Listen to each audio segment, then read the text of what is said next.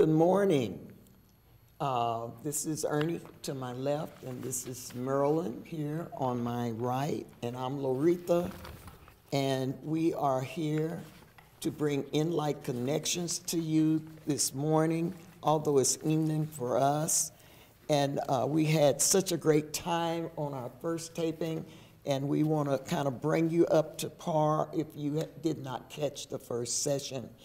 The first session, we talked about the upper room, how Jesus had walked with them for 40 days, but then when he was preparing to ascend back into heaven, he told 120 people to go to Jerusalem and go to the upper room and wait there, and that he was going to pray to the Father and ask him to send another comforter, because don't forget, they had walked with him I think maybe about 3 years, something like that.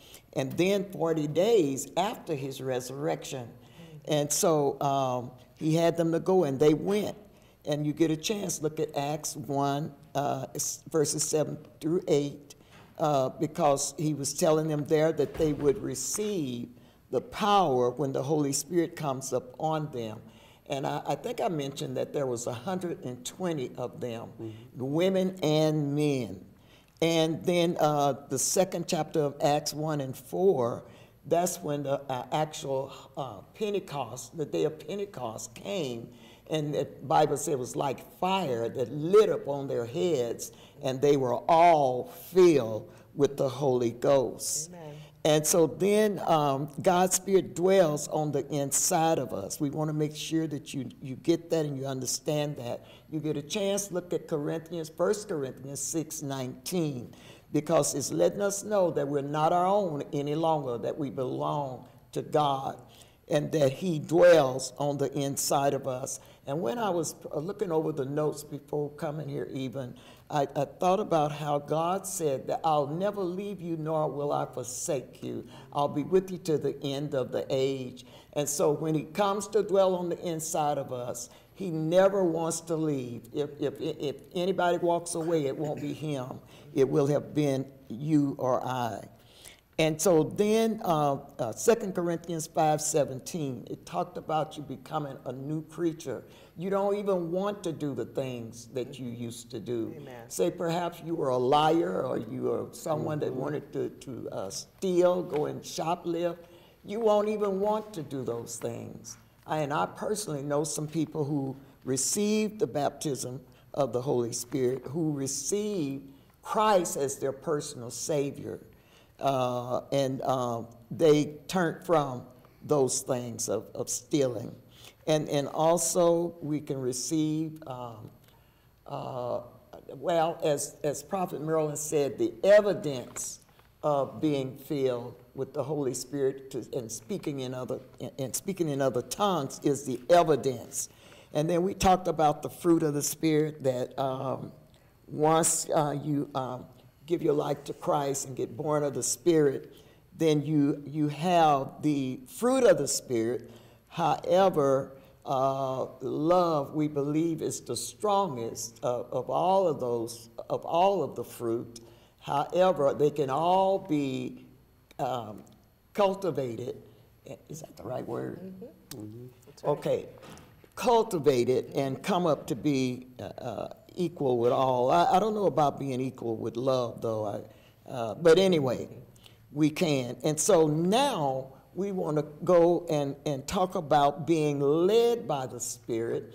We have shared with you about how you can be saved, and how you can be filled with the Holy Spirit, and how you can be baptized with the Holy Spirit. Now we want to talk to you about, or share with you, about being led by the Spirit. Mm-hmm. And so I'm going to say this into that, and then we can start to discuss. The still small voice. How many times have you said to yourself or told someone, I went to do whatever and it was just a flop? But before I went to do that, I heard something told me to not do that, to not say that, or not to go there, but I did it anyway. And so most often, that is probably the Spirit of God speaking to you.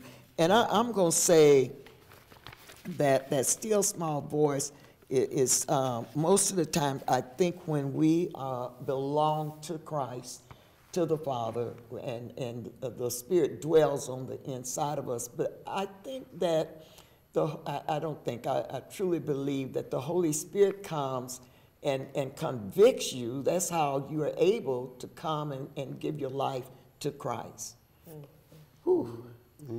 Hallelujah. Good job on the summary.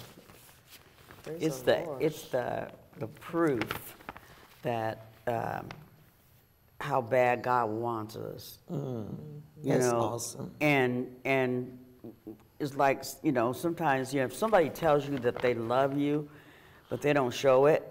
Yeah, when love is an action word. It's the action word. It's the action word. You know, when you talked about being led of the Spirit, and we've been talking about the baptism and so on and so forth. And, you know, I was thinking, like, back in the book of John, chapter 3, when Nicodemus was asking how he could be born again. Yes. And we know there's so many religions out there, but we know that this is the true God. Christianity is not a religion. At least my personal opinion, it's not a religion. It's true. It is us. Yes. It is a people. It is Yes. a person. You can wash it's your car religiously. Yeah, it's the body of Christ. Come on, that's a good Christians, example. you think of Jesus Christ, you know, Jesus was the anointed one, Christ. We're Christians, so we're little Christ. But, you know, in John chapter 3, Jesus answered him, "Truly, truly, I say to you, unless a man is born of water and the Spirit, he cannot enter the kingdom of God. That which is born of the flesh is flesh, and that which is born of the Spirit is spirit." He said, "Do not marvel that I said to you, you must be born again. The wind blows where it wishes, and you hear its sound. Yes. But you do not know where it comes from or where it goes. So it is with everyone who is born of the Spirit." That's good. Yeah, that's kind of one of those Salah you know, verses. Okay. You know there's more to that if you dig into it, the revelation. God has to give you the revelation of what that is and what that means. Because it's not talking about the natural birth. Right. It's talking about a spiritual birth. That's right. And that's the difference. You know, it's not like you can't re-enter the womb of your mother. Right. But you can be sanctioned, so to speak, by Christ. You know, and it's like, you know, there's a certain way that you feel, there's a certain way that you come out that you didn't come in with. And so that feeling rushes over you. It's like a mighty wind, and so you know you got it. And part of that is the faith. Because it's like we know that we hear the wind, we can feel the wind. And so by faith we have to know that the spirit man becomes alive with the indwelling of the Holy Spirit to come and make it alive, make it brand new. You know, I know for me, I did not feel the same. I felt like washed clean inside. It's like, what is happening here? Yeah. This is not me. And then sometimes you can even look, and it's like it's not you looking, it's somebody else looking out of you looking. It's kind of that strange kind of feeling. I don't know if you've had that feeling or not, or you're over here laughing at me. So anyway, back to our topic. If I may, at this juncture, when you were talking about that, it reminded me of a prophetic word that I received from someone, and it was a question that only I had talked to God about. But God knows how to get the answer to you. Yes, He does. And He gets it to you through someone else. And so this particular day, I mean, it was actually a year to the day after my son had passed. And so I sat there in church that Sunday, and it was like very solemn. And as I sat there, I kept thinking, you know, I had always asked God, you know, where is he? Where is he? I mean, where's his spirit? And this particular morning, he decided to come in and give me the answer through a prophet. And what she said was, I mean, I watched her as she walked back and forth from the podium to her seat, because it was so deep that she was afraid to give it. She was trying to make sure. And finally, she came up and she said, God wanted me to tell his mother. I mean, and you knew that he chose to be with me. And I knew beyond a shadow of a doubt that that was a message for me from him, from God saying, you know, stop worrying. He got saved. He didn't go to hell. He went with me because he chose to be with me. And being saved is a choice. It is. It is. Yes, And we make a big deal out of it. We think that we got to jump hoops, we got to turn flips, we got to do all this other stuff. But no, all we got to do is allow God to come into our heart. That's right. And believe. And So believe. that was right. my inspiration right there, because it was like, oh my God. I mean, because I had spent a lot of time wondering, just Like what wondering. separates us from other religions is the fact that we have a living God Come who on. wants to communicate with us. That's right. That we can have a personal relationship with. Ernestine had a personal relationship with God. He knew what she was concerned about. And for him to come to her in that manner was special. And at that time, the anointing was there. The power of God was there. Somebody that had no way of knowing anything about any of that. You know. But she knew it was urgent because God was pushing her. Yes. Pushing her to do it, you know. Exactly. So, and so she was, being led by the Spirit. obedient. That's an example of that as well. Amen. So that's the difference between us and other religions. You don't have that relationship with your so-called God. Right. Your God is an idol. It is a thing or an it. That's You know, you Come might on. feel you working miracles with them or whatever you are. There's nothing like relating with someone personally where they understand you and they truly love you. Yes. You know, and it's Amen. been, you know, the evidence is there. Yes. Amen. Amen. Yes. Oh, I know my we kind of goodness. got off, so I let you bring us I back. know, Well, sorry, but That was Well, good. we're talking in this taping on being led by the Spirit, and I mentioned that many times it comes by that still small voice. However, God can speak seem like it's so loud from the inside of you. Twice I felt like I heard Him audibly. Me too. Yeah. And but the main thing is that God will talk to us, and God will lead us, and He will guide us. yes. And so I want us to, we talked the last time about the spirit, the soul, and the flesh.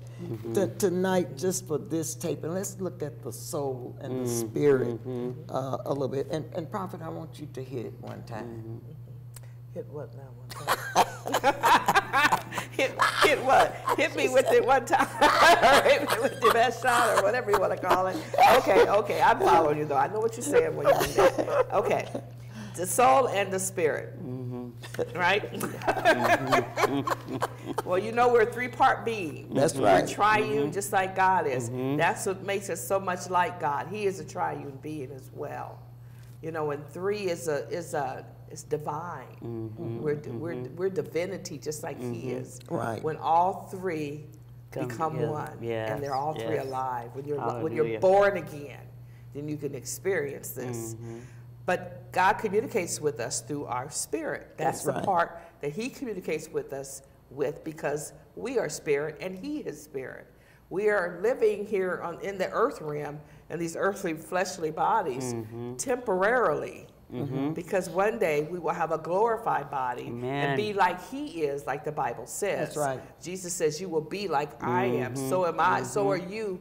You will be the same as I am. Amen. And so our communication with the spirit realm and with God is by faith. That's the substance that we have to operate on for faith. I always say faith is like, it's a currency for the heavenlies, or currencies for the supernatural realm or the spiritual realm.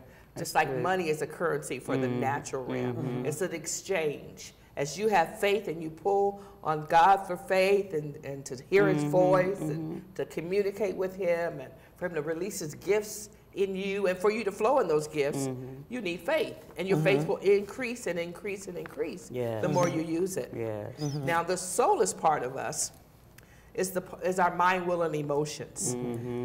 We have and I believe that our Daddy God, Abba Father, has a soul. I feel he has feelings. He's just loving. He's smart. He thinks. He's creative. It's all his personality. Each one of the Godheads, God the Father, God the Son, God the Holy Spirit, they each individually have their own personalities and their ways of dealing with you and communicating with you. And that's the part of us that commutes and relates to not only us individually here, but also to God. Amen. And so if that is kind of what you wanted, like those two, there you go. I hit it. Okay. Marilyn hit it. I hit it. And Thank you, Lord. I'm gonna go in and I'm gonna say this part, which is in our, well, I guess it's not really in our notes, but the Spirit, thank God for the Lord praying for another comforter to come. Amen. Because for so long we were being led by the soul and the flesh. And so, but with the Spirit, when we get saved and that Spirit is there, he's going to lead us to all truth. Isn't that right? Yes. And so Amen. we need to be Bible readers. We need to listen to other programs and stuff that we know is legit. And that by you feeding off of it, you're going to learn and grow, because that's the whole idea, is to grow. That's why sometimes God allows us to go through stuff, even so that we can grow. And so, but then when the struggle comes when the spirit is born again, and the flesh has not been have not gone through the process of changing. That's why we get here to Romans 12, 1 and 2. If you could pull that up so that we can read it. I'm going to speak on it a little bit, but I think it needs to be read as well. But Paul is saying to us that our soul needs to go through the process, and for us to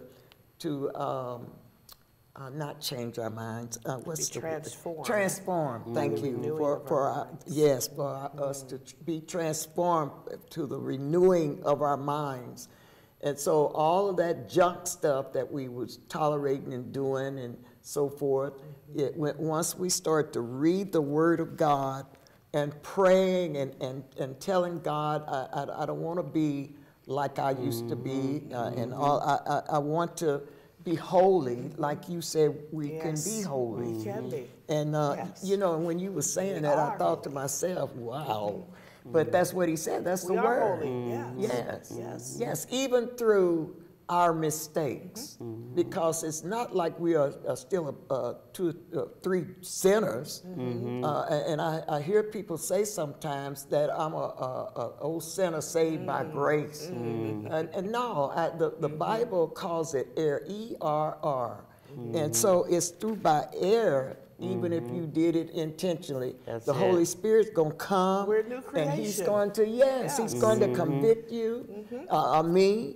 And so you're right. We are a new creation. That's it. Once I went back and gave my life back to the Lord, I didn't even look the same to myself. Well, this creation is new. This is not the same creation that was, created when Adam was created. Right. Now, when Adam was created, he was new too. Yeah, right. But we Come know on what now. happened with the fall. Yeah. And that's how everyone else is now, That's born right. into this world because of the fall. That's right. As in a falling state. Yes. Yes. Yes. But once you accepted Christ, That's it. Jesus That's it. Christ, That's right. in your heart, and you have been born again and transformed by the renewing of your Truly mind, born. truly born again, because there are people who are saved, but they're not born again. That's right.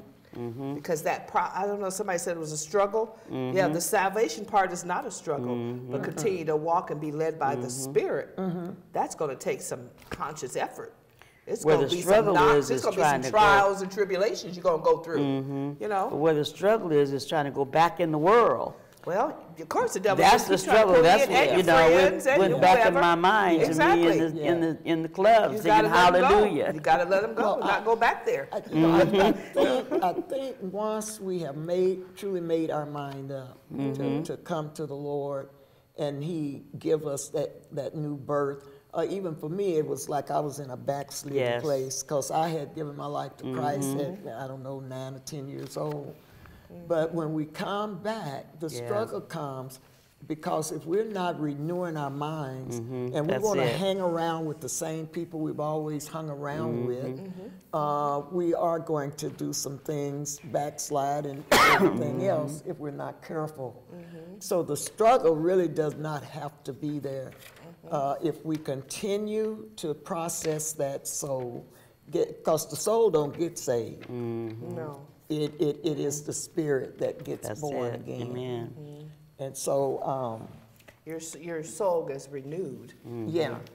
Yeah. It's renewed. Your Yeah. thinking Through- is through renewed. and I call it a we get process. we get the mind of Christ. Yeah. Pray for that every day. That we have Yeah. to have the mind of Christ. Yeah, yeah, Yeah. the compassion. Yeah. I do too, for the compassion. Not my mind anymore, but His mind. Yes, Yes. His will be Hallelujah. done yes. in my life. I know Hallelujah. we're getting low on time, so I didn't know. Did you want to Ye- read one of yes, these or yes. the other one? This one? Or the one that which says, one? the one that says, let's see, not I- that one, the other one. You want the dream or you want this one here? Well, This one I'm says thinking- being led, so I don't know. Well, you can go ahead and read Tell that me one. which one you want. Well, I was thinking about if we talk to our audience about the infilling and then about being led, then, read whatever you led to read. Okay, I could do the shorter one. Let me do the shorter one. Okay. And maybe we can do that other one as a program next time, I guess. Okay. Okay. This is November 22nd. It's a quick word of the Lord, encouragement. Walk in the Spirit, and you will not fulfill the works of the flesh. And most often I think the word says lust. Yeah. The flesh is always lusting after what it wants. Who will you serve, God or manna? The world is waiting on the manifestations of the true sons and daughters to manifest. Only God knows the condition of the heart, your spirit. He says, yield to my spirit so I can deal with yours. Beware and stay clear of those who say, I have all the answers, because no man on earth has all the answers. Amen. You know in part, and you see in part.